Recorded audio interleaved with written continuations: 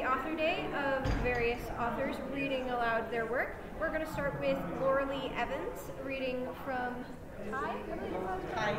Tig? Yeah, I wanted to make sure I pronounced it right. All right, perfect. So give yourself a little introduction for Indie Author Day. Hi, I am Laura Lee Evans. This is my book, Tig, A Flying Squirrel's Adventure. And I will be reading from it. Tig is a very smart squirrel. He's a flying squirrel, and he uses his skills in this book to help himself out and to help his fellow characters out. I'll be reading from the first chapter. Tig Squirrel stepped back from his canvas and studied his unfinished painting. The brown, green, and blue tones of the tree and sky in the background mixed well with the shadows and light. But the ivory-billed woodpecker sitting on a branch in the center still had no face. Evening light filtered through the leaves around Tig, and a gentle wind stirred the fur on his head. He sat on the branch of a cottonwood tree high off the ground. His left paw gripped his paint-covered palette, and his right held his paintbrush. The painting sat on an easel, waiting for him to continue. Tig extended his brush toward the canvas, but pulled back again. Augustus's face stood out clearly in Tig's mind, as if his old teacher perched beside him.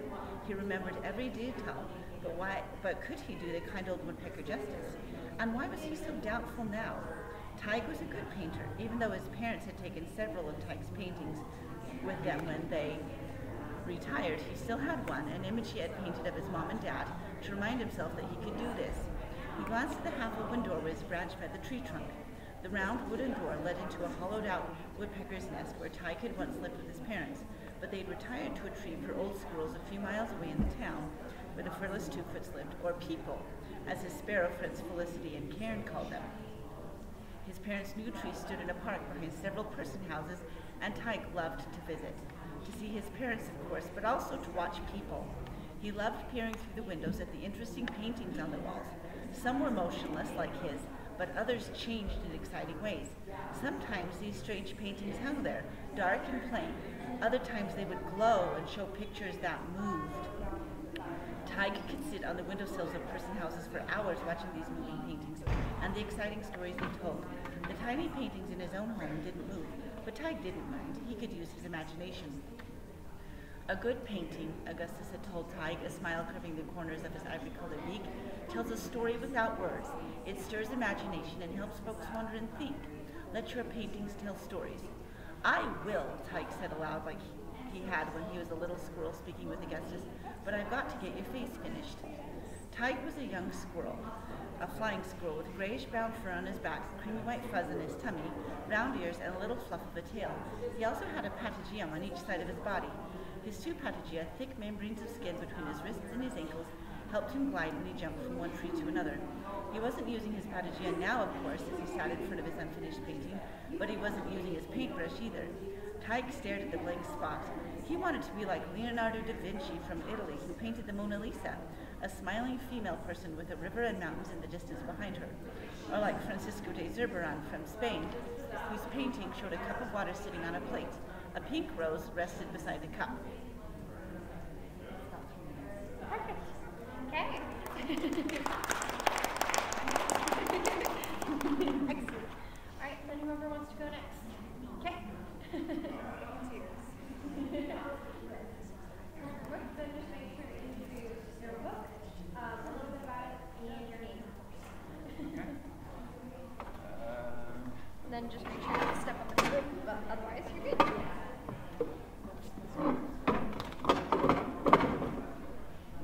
Alright, when does it start recording? It's already recording, so just go for Okay. it. And it's name, a little. A little bit about your book, the title, and then just go for it. Okay. Hi everybody, I'm JC. I write Ben Ragesh, Volume 1 of the Cocoon Chronicles. It's an action-packed, anime-inspired fantasy, and here is an excerpt from it.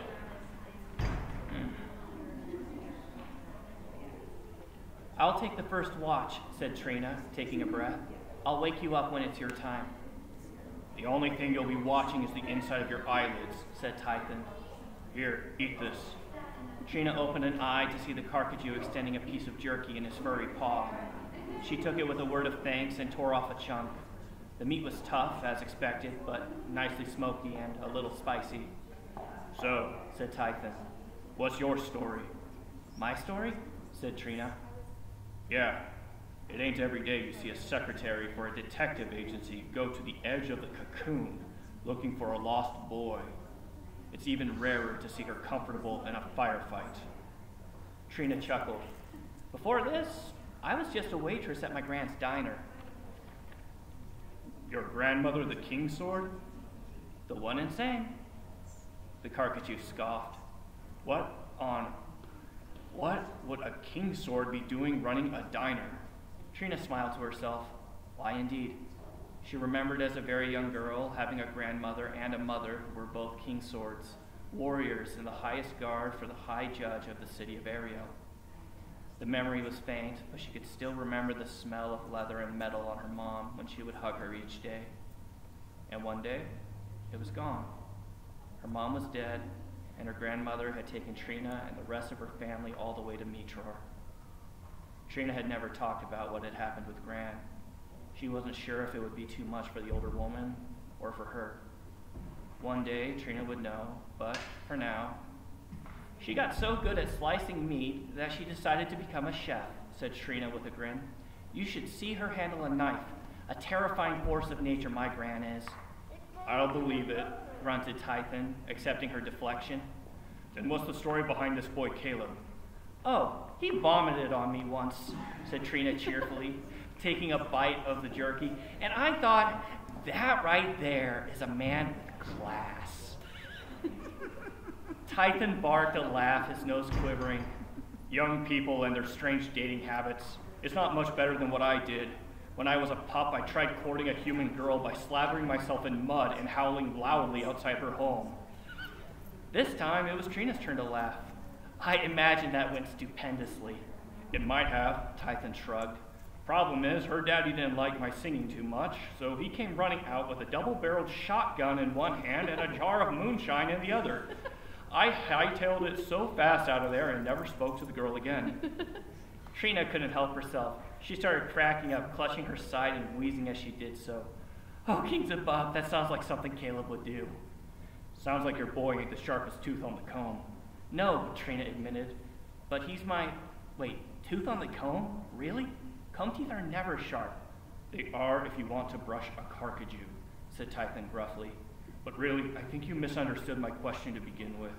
I wasn't asking how you two came to be, entertaining though that may be. I meant, who is Caleb Mastiff? I fought the kid, and I've never seen a punching bag actually win a fight before, let alone beat me." "Ah, that," said Trina, taking another bite of the jerky and clasping her hands behind her head. "Caleb's one of those folks who can be difficult to get close to. Oh, I don't mean that in a, oh, he's so mysterious sort of way. It's just that he uses his humor to hide his thoughts and guard his feelings. You could ask him the same question a million times, and if he doesn't trust you, you'll get a million different answers. But when he opens up to you, when he lets the real Caleb come through, you realize you've found someone who would do anything for the people he cares about. In the end, he'll go to any length to do what is right, no matter how difficult." "Wow," said Tython, staring ahead. "That boy has you whipped." "Oh, shut up," said Trina. "You've got it all backward. I've got him whipped." "Then why don't you actually do something about it? You know he desires you and you desire him. Why aren't you courting?" Trina frowned. "I don't think you could have said that in a weirder way if you tried. Just answer the question." Trina sighed. "It's complicated. Love always is. In my case, it's..." "Go on." "The last boy I loved died in my arms, shortly after he tried to kill me."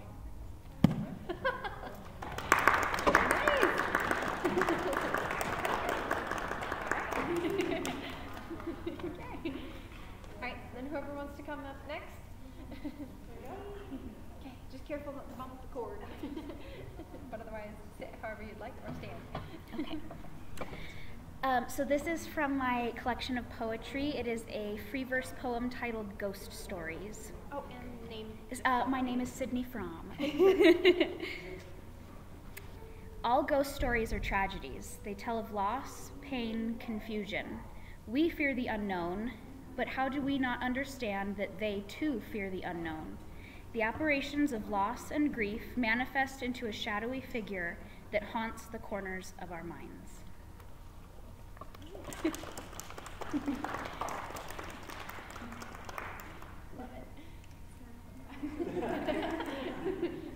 Who's next? I can go. Okay. Wait, let me find it. No worries, girl. Okay. Perfect. Name of the book, a little bit about it if you want to, and then your name, so they can find your book. Great. Hi. This is The Immortal Game. My name is Talia Rothschild. This is a young adult Greek mythology about a young goddess who is framed for a crime and exiled from Mount Olympus, and her quest and story. This is a clip from the middle of the first chapter. Now let the fates choose your opponent. Zeus flicked his hand, and one of the decks of fates scattered forward as though blown by the wind. Tumbling through the air, the golden cards spun toward Galeen, slowing as they approached. Most of the deck came to a stop, hanging in the air like leaves on an invisible tree. 5 cards, however, came closer, aligning themselves at Galeen's eye level. Choose 3, Zeus reminded her. Galeen reached up and hesitated. Don't overthink it. She touched 2 on the left and 1 beside the far right. They glowed brighter, hanging there until all the other cards drew back, returning to a neat pile on the table. The gold coating on the first card dissolved to reveal an image and printed words. It depicted a whale-like sea creature with a gaping mouth lined with rows of long teeth. Body of Cetus, the card read. Galeen swallowed. She had expected one of the cards to be monstrous. At least now she'd gotten the worst out of the way. She turned to the second. Its golden coat, too, disappeared. A giant griffin was emblazoned on it, the fur and feathers shining with gold. Hide of the Griffican. She blinked in shock. The king of the griffin's eagle and lion hide was like armor, nearly impenetrable. This card was as bad as the first. Drawing blood would be formidable, let alone killing whatever hybrid creature these cards would create. Turning to the third and final card, Galeen sent a silent prayer to the fates. Please be something to balance these out. Side of a cyclops or something. The gold disappeared, and she felt the ichor drain from her cheeks. Heads of Scylla. No. Galeen looked between them again. She had to have misread them. There had to be a mistake. But no. Body of Cetus, hide of the Griffican, heads of Scylla. Each individual card could change any 2 basic creature qualities into a deadly beast, but all 3 together? She clenched her fists, digging her nails into her palms. This 6-headed monster would be huge, smart, and nearly impossible to wound. I don't know if I can do this. Her legs trembled, and she hoped the Olympians couldn't tell. The cards flew back, presenting themselves to the 12. Behind them, gods and goddesses leaned forward to get a look at the cards. Shocked murmurs rose, rippling around Galeen as the word of her opponent was passed around the stadium. Excitement began to vibrate through the crowd, people realizing that if nothing else, they were about to get a show. There had never been 3 creatures of this caliber combined for an immortality trial. She looked to her father. His mouth was a thin, pressed line. The other Olympians didn't look at all fazed. Some merely sat forward to watch her more closely, disdain in their eyes. The sight lit something inside her. She choked down her fear, forcing herself to stand straighter. Losing isn't an option. The 3 cards, settling now on the table, began to glow. The fates had given her these cards. They must believe she could do this. I'm strong, powerful, and a good daughter. When I beat this thing, there will be no doubt of my honor despite Chrysander's actions. I am worthy of being a deity. Renewed determination surged through her, and she looked out across her element. Under the water before her, a speck of light appeared. Glimmering like a star, it flickered once, then began to grow. As it spread out, shifting and shaping, the light faded to something dark and solid. Several feet below, the sea creature came to life.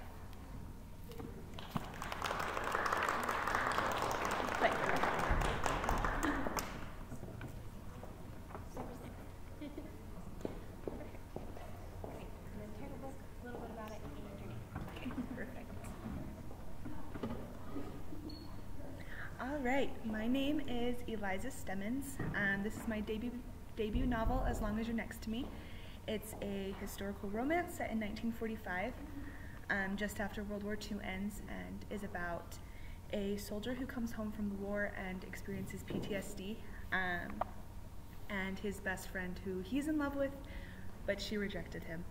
And so the situation between them is a little bit awkward, and this is a scene between them, and yeah, it's from the point of view of Dorothy, so the best friend. All right. I looked around the park for inspiration. My eyes settled on a man walking a large dog. I hummed to myself and was lost in outlining and shading for a while before I felt satisfied with the page.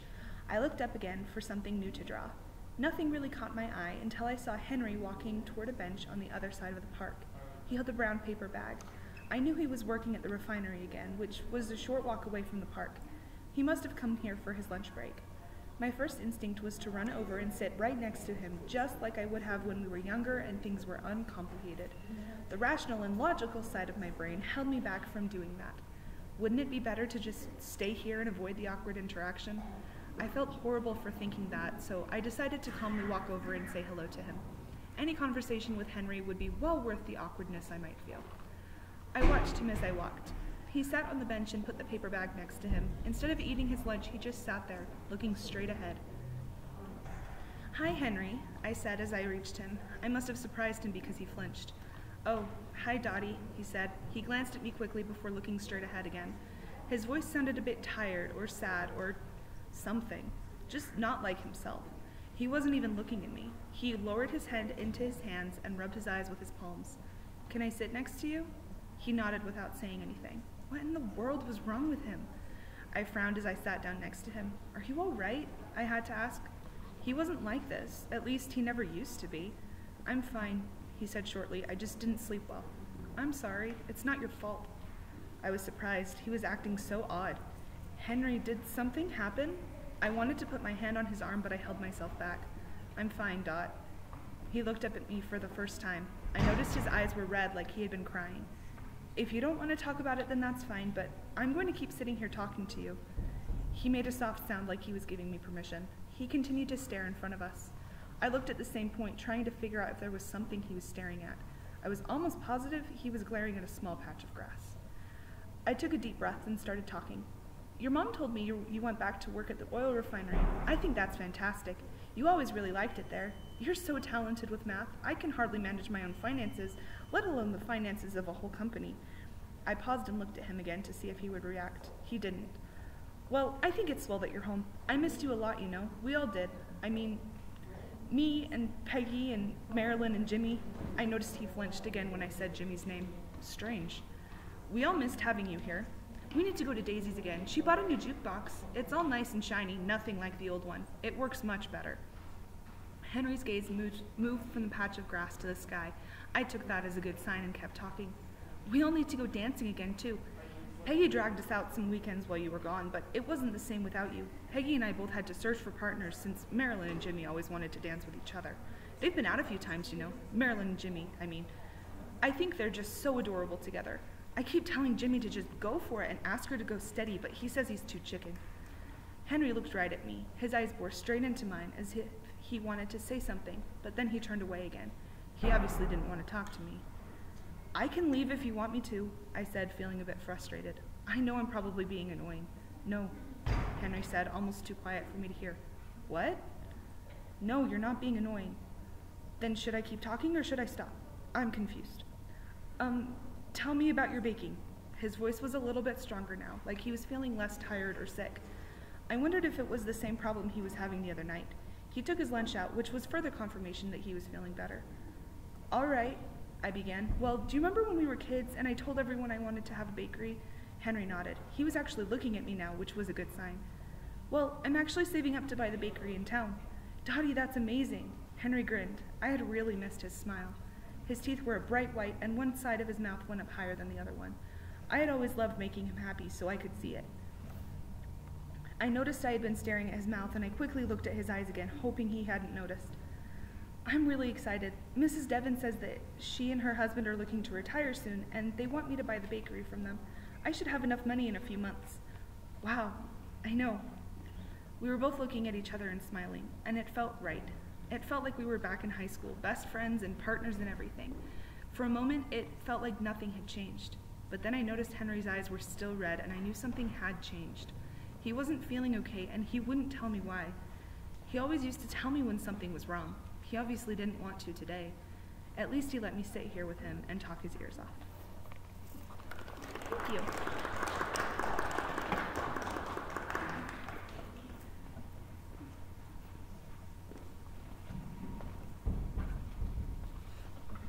Hi, I'm Dana LaCheminant. This is my book, The Chad Next Door. It's a clean rom-com about a woman who gains custody of her niece and nephew and a man who just wants to be left alone. My hand slips, catching the handle of the saucepan and knocking it off the stove, sending warm tomato sauce everywhere. All three of us scream out of reflex, probably because Link and Zelda get splashed too, even though the bulk of it hits me in the chest. Thank goodness it wasn't hot yet, but that doesn't make this much better. I stand there, arms dripping with sauce and my eyes shut tight because I've got a fair bit in my face too. And heaven help me, I'm going to start laughing, even if this is so not the time. I really do try to hold it back, but when it breaks from me with a splutter and sends sauce flying out of my nose, I lose all control. Then I slip. That's how a breathless Chad finds me, flat on my back on the massacre that is my kitchen floor and laughing like a maniac. Of course he came running when he heard us scream. And I can only imagine his first thoughts when he sees the red liquid everywhere, because this must look like the most gruesome murder scene in the world. But there I am, laughing my head off because I am such a sad excuse for an adult that the only thing I can do is laugh. He mutters something under his breath as he slips his phone into his pocket, clearly exasperated by my incompetence. Even though I'm still overcome with my laughing fit, I hear him ask if the kids are okay. It's just sauce, Zelda tells him. Is Hope okay? Chad looks down at me and he seems less panicked now that he's taken in the scene. And what do you know, he's just as handsome upside down as he is right side up. Typical. I would ask if you need help, he says, but something tells me you'll say you've got it handled. I deserve that, and I really could handle it. But I feel like something changed between us last week, and he made me feel like I don't have to be the perfect parent when he told me about his siblings.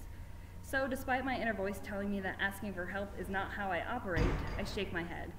Actually, I would love some help. His eyebrows jump up, and he doesn't seem to know how to respond to that. But then he holds out his hand and grasps my wrist. And he has me on my feet only a moment later. Naturally, my foot slips again and knocks me into his chest, which I marginally feel bad about because I just covered him in sauce. The other part of me is thrilled.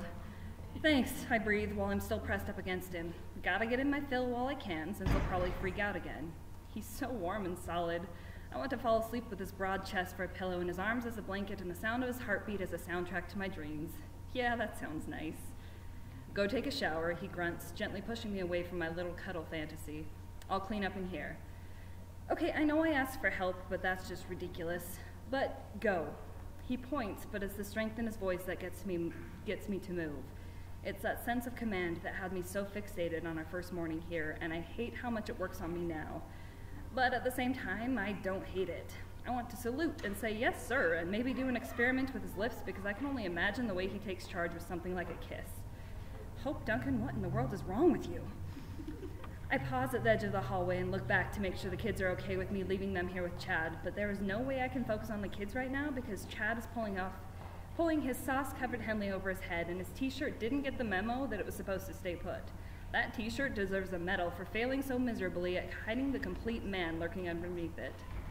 It's not like he's all jagged edges and perfectly cut abs. The abs are there, I promise. He's most definitely strong, but it's the solid kind of strong where you only see the muscles as he moves and shifts, and oh my stars, he's looking at me.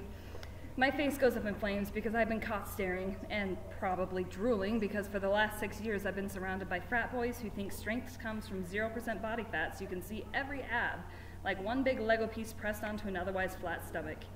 College guys never really did it for me, and now I can see why. There's a difference between looking strong and being strong, and Chad Briggs is undeniably strong. This, ladies and gentlemen, is a purebred man.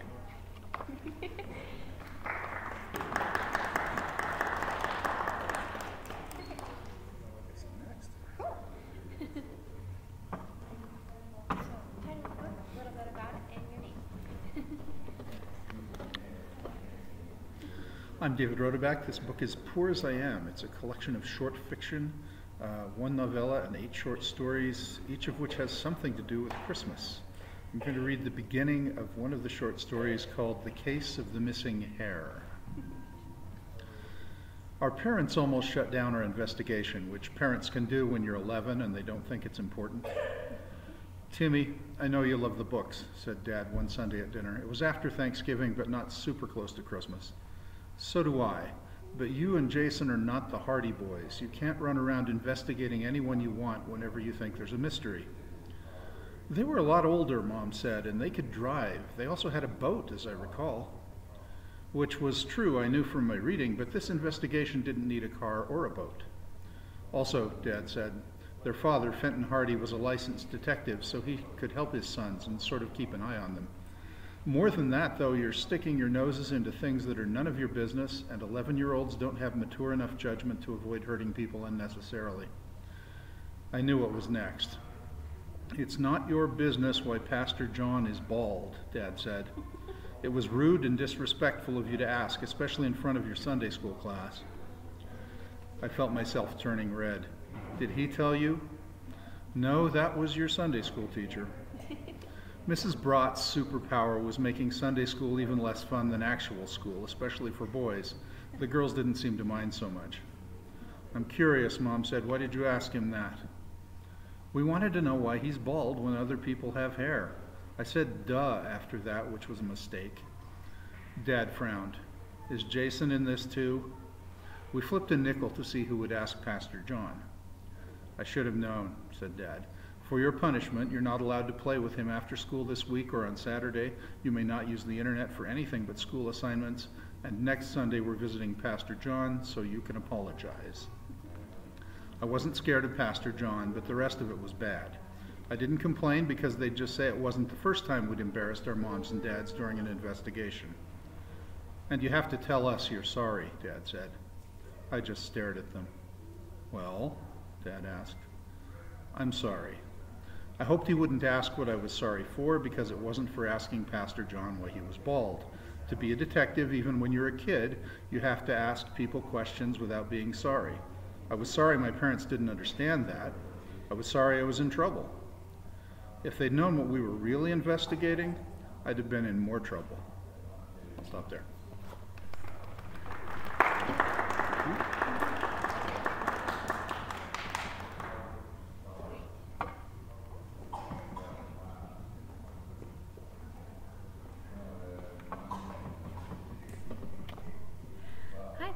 My name is Whitney McGruder, and I'm a fantasy author. Today I'm going to be reading Chapter 1 of my most recent release. It's called The Throwaway Queen.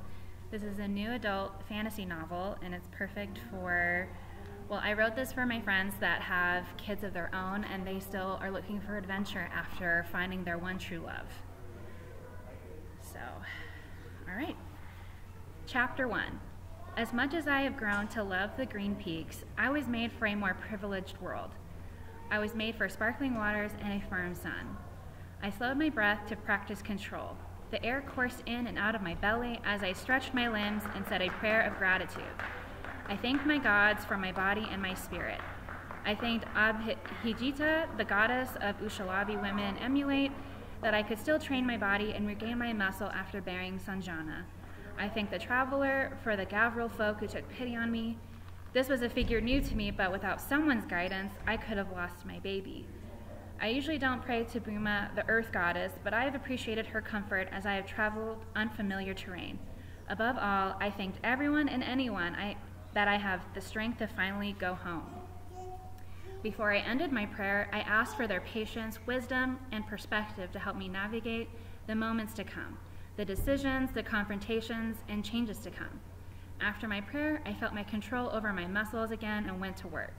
I ran my usual trail that slithered up a mountainside and raced back down. I approached a straw-stuffed dummy and began my routine of punches and kicks to practice my speed and balance. As my body fell into memorized movements, my heart leaped with joy at the thought of holding both of my babies again. Devraj must be getting so big now. Last night, I had a dream about him. It must have been a memory, but it felt so real. In that dream, he was trying to scramble into my lap even though my pregnant belly took up a lot of room. He still giggled and used a chair next to me to try and wrap his arms around me. A faceless maiden reached out to help him. Back in my reality, I wiped my forehead with my hand and and wrapped it in frayed cotton and looked down at my belly. I lightly traced my hands over my scars and marks with care. We've been through a lot together, and this act of love was an excuse to catch my breath and stretch. My strength still had its limits. I couldn't wait to see my son's little face. When I could come home, I will never leave. My eyes started to prick with tears. If I think about the past 2 years, I might lose my endurance and my energy. I went back into my mountain training and left my would-be cheers and poorly constricted dummies behind. It was another run or walk up the mountain to a little lake and then back down for me. The slope was a bit steep today, but something guided me down the mountain like a powerful waterfall. We were days away from my kingdom. Soon the Gavril people will see me off, and I could put this whole nightmare behind me. It felt like the sooner I got back down the wagon and the goats, the sooner I'd be able to flop back into my comfortable bed or bathtub. I could almost smell my favorite perfumes. Claudio stood waiting for me next to my dummies. He was a head taller than my straw victims and looked down at the lopsided heads with pity. I laughed and waved at him, and his demeanor softened. He carried Sanjana all the way here on his shoulders and merely looked thoughtful as he clung to her ankles to support her.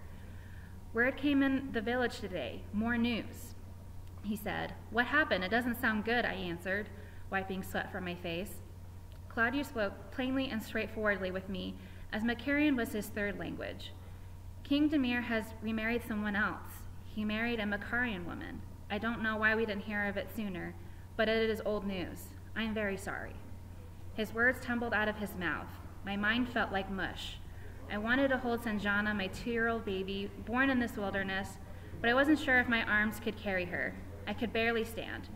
Demir has just remarried someone else. My hopes started to fray. It's not your fault, he said. You were just passing on information. We've been away for so long and worried about the killers. Claudio, I can take it. Thank you for telling me, I gritted my teeth. Surely I've been in worse pain than this. No, I'd take 100 births over the thought. I was only gone for 2 years. I already felt so much shame that I left my dearest Devraj behind, but that decision probably saved his life. Should I go home? Is there a home for me in Makar? Of course I was going home. Was my son okay? He needed me. The new queen is likely expecting an heir.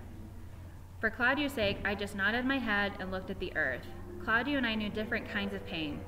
He was still grieving the passing of his wife. I was processing a marriage I didn't know I had lost. Your Highness, Claudio insisted, I know that look. What are you going to do now? Will you change your plans? I wiped my face, not sure if I was smearing away tears or sweat. I will still go back, I said. My son is still there. If Demir has remarried, surely Macarians aren't as bad as you say, he said. Their customs are strange, but we can get you to the city in a few days. Devraj needs me more than ever, I said, determined. I must protect him. I'm his mother. Thank you. All right, anyone else? Okay.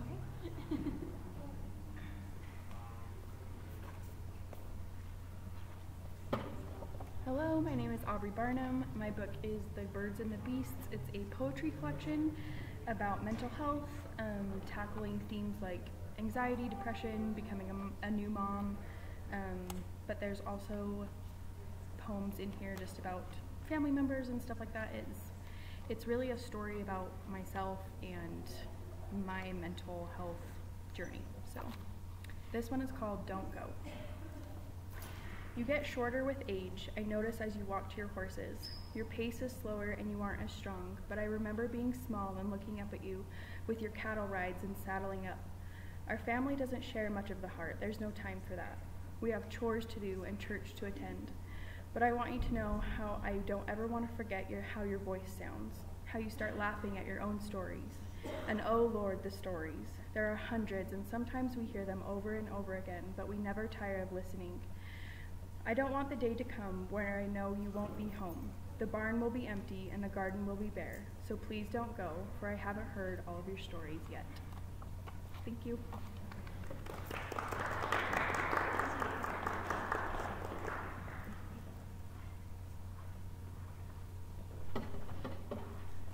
Hi, my name is Heather Moore, and this is a historical novel that is based on my 10th great-grandmother, who was accused of witchcraft in the Salem witch trials. I'll read chapter 1, it's very short.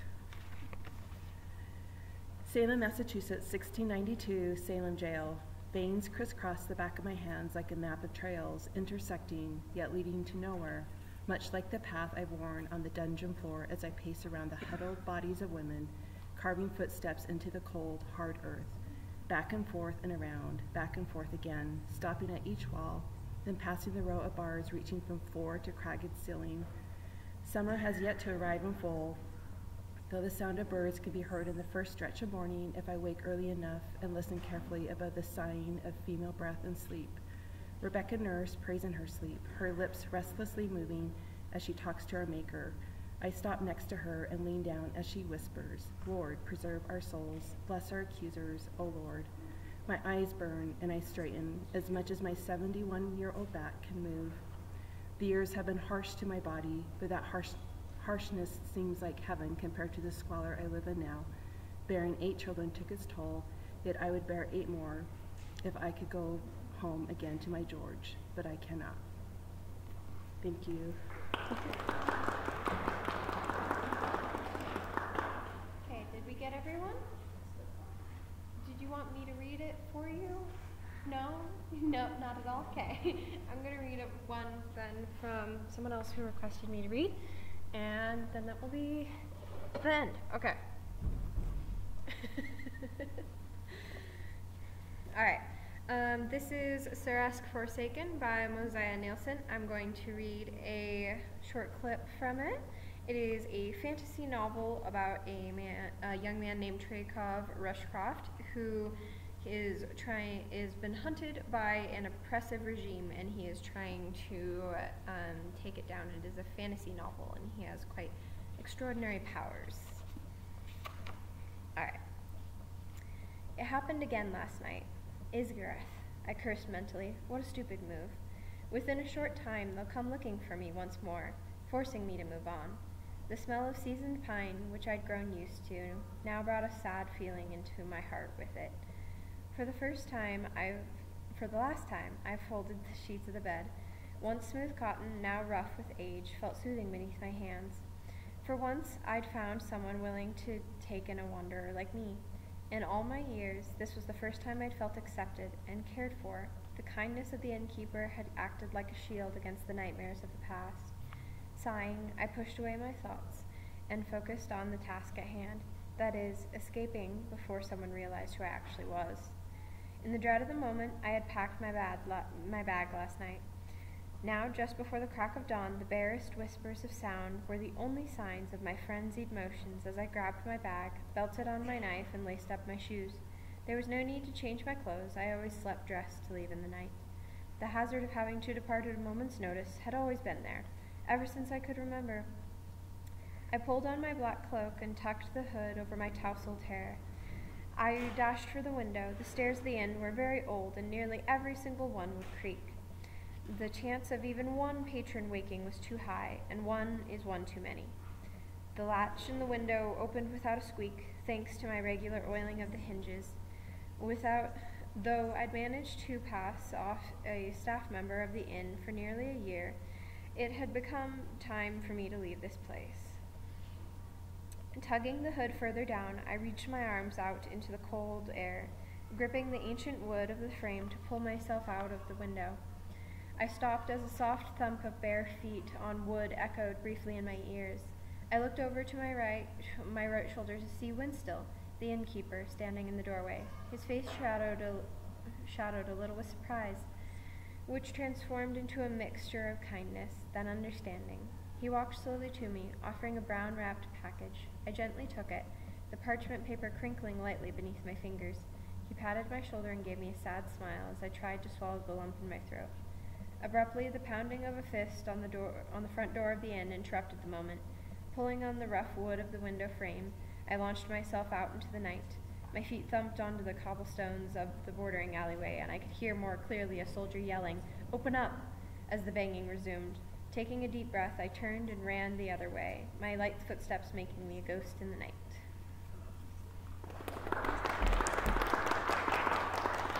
All right. Okay, all these books are available on Amazon? Yes? Perfect. Okay.